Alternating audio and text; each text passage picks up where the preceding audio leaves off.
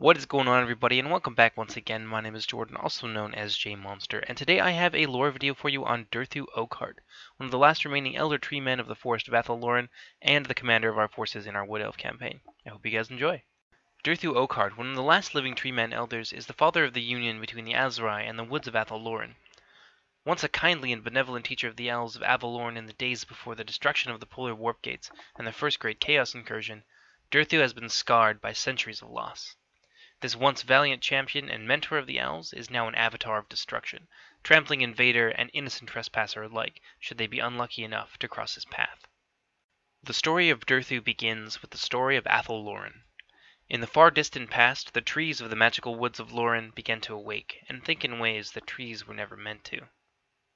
Durthu was among the first of these trees to gain sentience, and spent centuries afterwards tending and nurturing to the others, while the world outside remained blissfully unaware of the new power rising beneath the boughs of Athel Loren. Before long, the forest was aware of itself and the blooded life that thrived within it, such as the insects and animals that lived in the woods. At the center of this great wood stood the mighty Inetri Eternos, as it is known among the Asrai, or Oak of Ages to outsiders, the spiritual heart of Athel Loren, from which sprouted the world roots, connecting all of the woods of the world to the forest of Athel Loren. It is via these roots that Durthu was able to travel to Avalorn in Ulthuan, island home of the High Elves, and where the children of Aisha met the children of Athel Loren for the very first time. Over time, Durthu grew fond of the folk of Avalorn and taught them much of what he knew. From him the elves learned how to shape the trees to their will without harming branch or bough, and many other secrets besides that the forest spirits still keep to this day, but the elves have long since forgotten.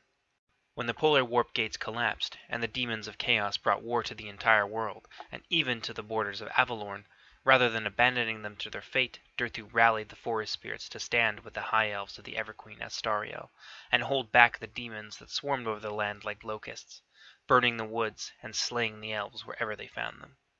Even together, however, the elves and the forest spirits were no match for the seemingly endless hordes of chaos, and hour by hour were driven deeper and deeper into their heartlands, until at last there was nowhere left to run. On the eve of the final battle, Astariel approached the great elder with a desperate request. She begged him to save her children Ivrain and Morelion and remove them far from the battle, because if the line of the Everqueen was completely severed, the elves of Ulthuan would soon fade forever. Durthu had seen firsthand how the elves and the forest spirits were stronger together than they ever could have been apart, and so reluctantly accepted. He warned the Everqueen, however, that there would be a price to pay, and that, someday, the forest of Athel Loren would claim the lives of many elves for its own. Astariel reluctantly agreed, seeing no other choice to save her children and her people. As Durthu departed with the twins, the elven lines were broken by Inkari, a keeper of secrets favored by Slaanesh, the dark prince who thirsts for the souls of elven kind. Astariel kissed her children goodbye one last time and went calmly down to the battle to meet her fate. Durthu spirited the twins away to Athel Loren using the hidden paths of the world roots, and brought them before his brothers, the elder treemen Addanhu and the fierce Coedil. The trio quarreled over the fate of the twins. Coedil was furious that the sanctity of the world roots had been defiled by the footsteps of blooded races, and demanded that Ivrain and Morelion be immediately slain. Initially, Addanhu agreed, but Durthu was able to convince his brother to spare the twins, provided that they be put under a magically induced slumber for the duration of their stay, and departed as soon as their homeland was safe again. Eventually, Kalidor Dragon Tamer would stem the flow of chaos into the world with the creation of the Great Vortex that siphoned away most of the chaotic energy flowing from the Polar Warp Gates that allowed the demons to freely manifest anywhere in the world.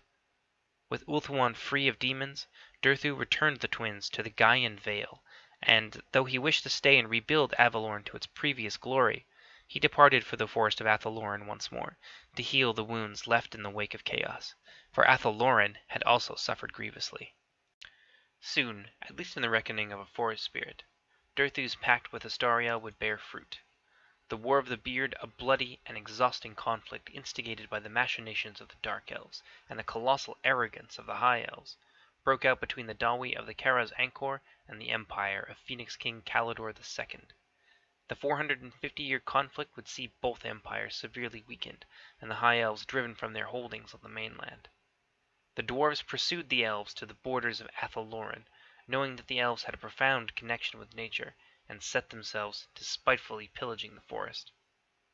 This was an insult that Durthu and the forest could not ignore.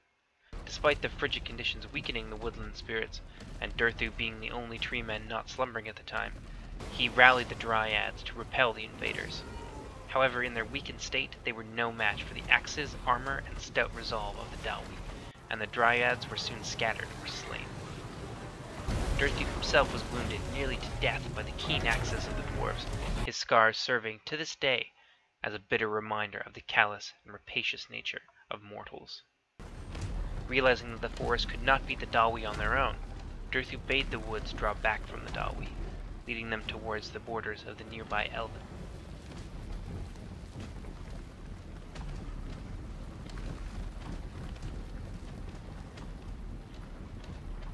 The elven colonies on the border of Athel Loren had long refused to take part in the War of the Beard, not wanting to be used as cannon fodder in the politics of a faraway ruler to whom they felt little loyalty.